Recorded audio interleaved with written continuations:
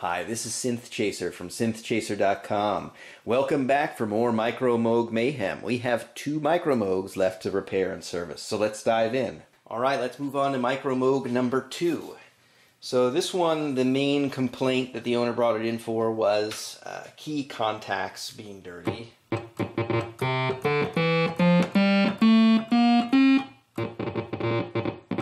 And they sure are, so we can clean up the bus bar and the key contacts there.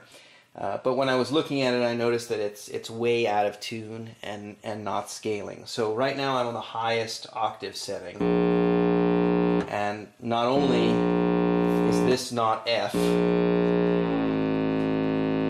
and it can't reach F with the tune knob on the back, but it's way lower than it should be. And then also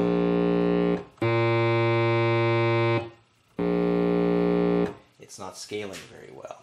So what I'm going to do is I'm going to see if I can tune it through the adjustments that are accessible on the back and get it calibrated properly, or if there's some kind of problem with the circuit that we'll need to troubleshoot once we open this up.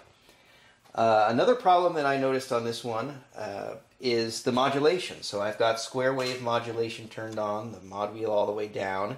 And if I set the routing to the oscillator,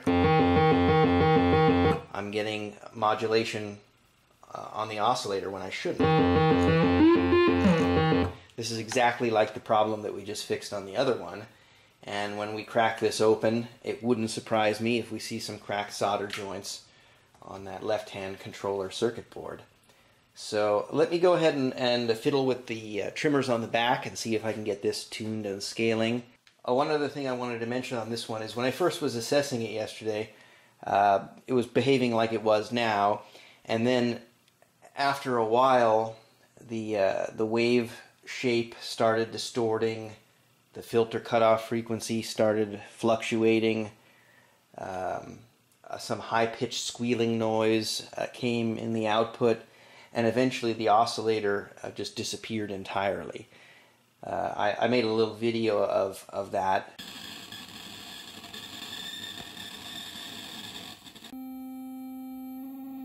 So this doesn't sound very healthy. So if that problem comes back today, then we'll have to troubleshoot that and figure out the source of that so we can get this thing working reliably for its owner. So the very first step of calibration is to put it in the highest octave setting, put it on drone, and get this tone to be 700 Hertz. And I can get it down to about 51 Hertz and up to about 77 Hertz. So we definitely have some kind of problem that we're going to need to check out when we take the board out. I check out the bottom of this one. It's got little covers that we can pop off of these holes and get access to the key contacts, or most of the key contacts. Looks like there's some in the middle that won't be accessible there. This looks factory, but it's not on the other 2 that I have here now. So I'll have to look at the solder joints more closely, but if you flip around to the other side, you can see this connector is nearly yanked out, and the pins there are bent. They have one male header with 2 female housings that plug into them. This one on the bottom here is for the ribbon controller for the pitch bend, and this one is for the modulation wheel. And so it's pretty conceivable that these aren't making contact in there. So I think what we'll need to do is we'll need to take this board out, replace the male header, and then reseat this connector. So you can see actually someone's done some work here. There's like different kinds of heat shrink. There's a red and a black, and the heat shrink's like going into the housing there. So someone's done some work here. So it's also possible that the contacts in that housing weren't crimped right, or they're damaged or something like that. So we might need to do a little cleanup in this area to make sure everything can plug in and make a good connection. Here I've removed the left-hand controller with the modulation wheel and the pitch bend ribbon, and you can see that connector there is all tweaked. The one that I disconnected that goes to the rest of the keyboard, those pins are bent over, so that connector's got to be replaced. And looking in the wire housing, I can see that at least the one on the left and the one in the third position, the Molex contacts, have lost their tension as well, probably from whatever force involved bending that header over. Yeah, I'm not sure what was going on with this third one here, but the heat shrink was going all the way into the housing, and the wire was soldered, and I'm not sure if the heat shrink was the only thing holding on that Molex connector, but that's no good. So replacing this messed up header and changing contacts on those ones that were visually damaged has fixed the modulation stuck on issue. So here I'll turn modulation from off to oscillator routing, and we don't hear any change until I raise the mod wheel. So one problem's fixed.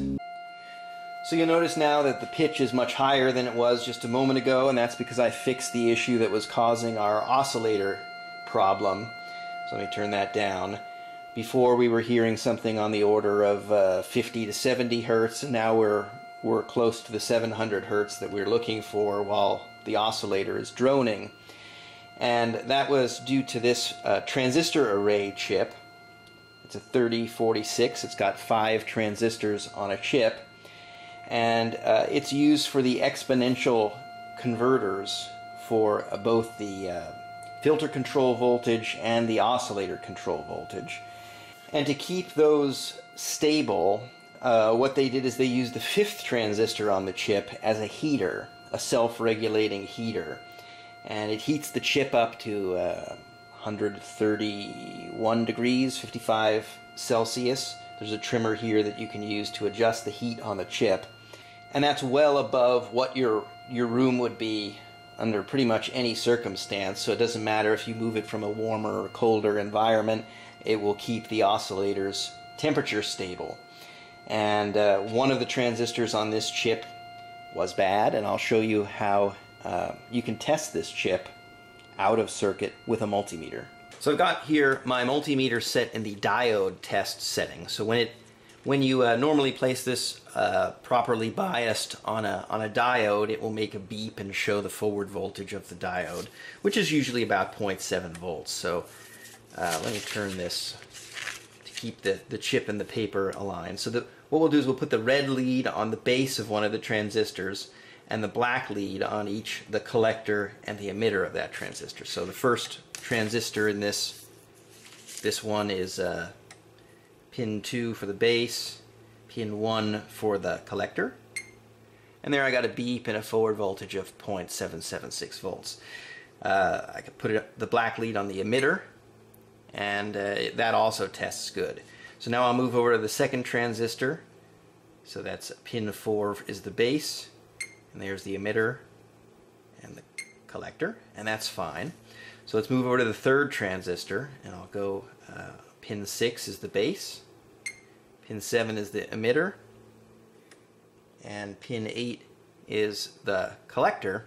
And you hear here there's no beep. It's open circuit. So this transistor Q3 in this transistor array has failed. And looking at the schematics, this third transistor, pins 6, 7, and 8, is actually the transistor that's used for that self-regulating heater on the chip. So we could expect both the filter and the oscillator to be pretty messed up if that heater isn't working properly. And that could easily explain the weirdness that I experienced after this thing had warmed up yesterday, where the filter cutoff frequency was fluctuating and where the oscillator disappeared. That this chip is very important to the functionality of this keyboard. So yeah. So what I'm going to do now is I'm going to clean the pots and switches, I'm going to clean the key contacts, and then put everything back together, calibrate, and test again, So I should mention, because we replaced this exponential converter chip, the transistor array, we need to do some recalibration to the temperature trimmer, which is accessible only with the board removed. So while we have this out, we're going to adjust this temperature trimmer. We're also going to adjust the power supply's minus 15 volt trimmer. And for those of you using this video for help with your Micromoog, the service manual talks about calibrating, measuring things on P13, and you'll notice sooner or later that there is no P13. It's actually P3. So this Molex connector here, you see it only has one wire, which is a ground wire. The rest of these, and you can just probe them here on the right angle header. Those are just test points, so you can use that to measure the control voltage for various things, the temperature control, the filter control voltage, and the oscillator control voltage. But these voltages are not in volts per octave, they're in 19.55 millivolts per octave. So I was leaving this on to warm up before I calibrate it through the rear trimmers. And the problem I was having earlier with squealing noises and oscillator and filter pitch changing, they haven't come back, but there is a problem that came back with the wave shape. So you can hear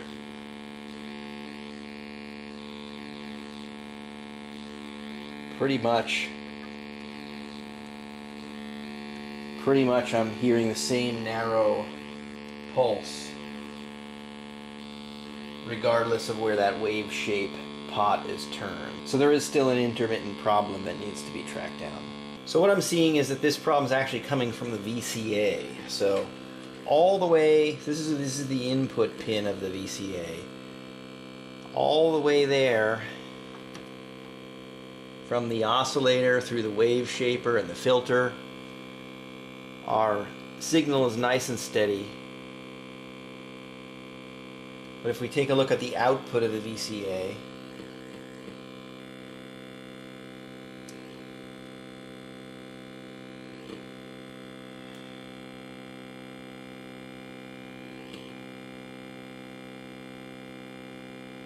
we've got some issues here. So similar to our problem with our other Micromoog, where our ladder filter was filtering everything, we're going to take a look at the control voltage that's controlling the VCA before we make any assumptions about what's wrong. So you can see right now it's actually toggling between working and non-working properly states. Control voltage is steady there.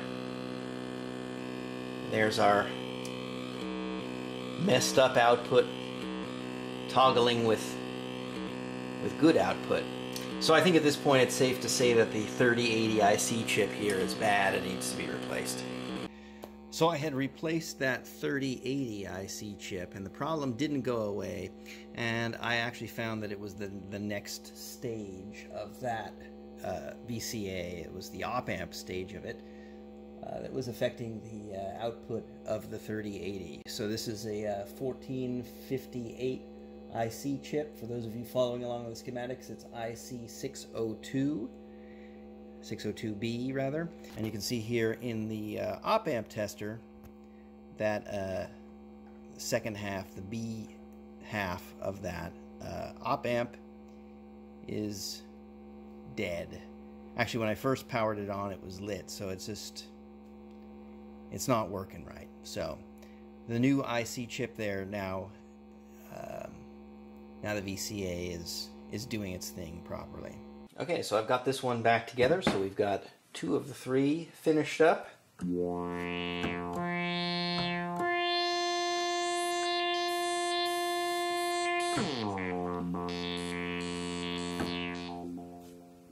Alright, 2 down, 1 to go.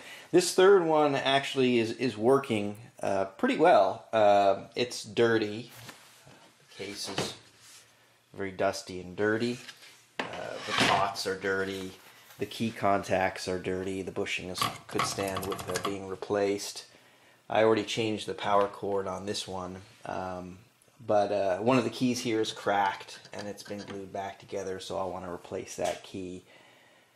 So I'm going to do a little cleanup to this one. So I'm cleaning up the left-hand controller here. I cleaned the mod wheel and the mod wheel pot, and the pitch ribbon here. It works, but it looks a little ratty. You can see this smooth coating is coming off here. So what I'm going to do is I'm going to take this out. The ribbon assembly unscrews here, and I'm going to put a new coating on top. So here I've cut a new piece of this. This is a PTFE Teflon coated fiberglass tape. It's 3/4 of an inch wide, and what I'm going to do is I'm just going to cover the old tape like that, and press it down. And there we go. So it doesn't do anything to repair a damaged ribbon. It's just a purely cosmetic thing, and the current tape is a little browner than the original, which is more silver colored, but in my opinion it looks better than a ratty, torn up ribbon controller. So the case and panel is looking a lot better with the circuit board out, with the left hand controller out. I can give it a real deep cleaning and get those 45 years of crud and dirt and grime off the panel. So this is all done and closed up now, and it turned out really nicely. The panel and the case cleaned up, and the knobs I ran through the ultrasonic cleaner, and these were all grimy and dirty before, and now they're just shiny and they look brand new. I ran the keys through the ultrasonic cleaner and I put new bushings on it, and it's looking and sounding really nice. And here's the three of them together again, all finished and ready to go home. If you're trying to repair a Micromoog, hopefully this video had something that will help you out. For the rest of you, hopefully this was an interesting look inside the Micromoog. I'm Synthchaser from synthchaser.com. Thanks for watching and have a great day.